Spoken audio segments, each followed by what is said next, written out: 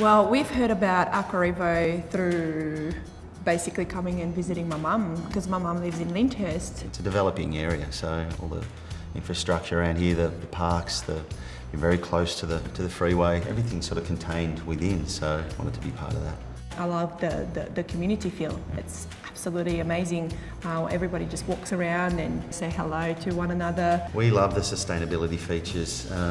The recycled water is going to, it's good for the environment, good for the bills, the solar as well. There's so many parks around here. I'm a runner, I love running. I can just go on the walking tracks and the running tracks. Part of the process of procuring the land, we got to meet our neighbours up front, which was really nice. They're all really lovely and sort of establish that relationship. So it's not like we're moving in and having no idea who's around us.